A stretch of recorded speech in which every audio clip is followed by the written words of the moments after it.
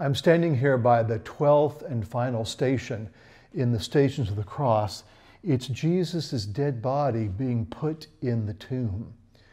At this station, we get to contemplate the overwhelming fact that the Lord of life experienced the full reality of death on our behalf so as to redeem it.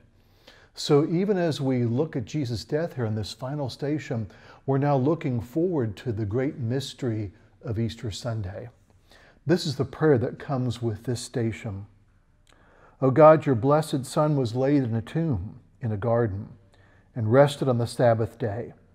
Grant that we who have been buried with him in the waters of baptism may find our perfect rest in his eternal and glorious kingdom, where he lives and reigns forever and ever. Amen.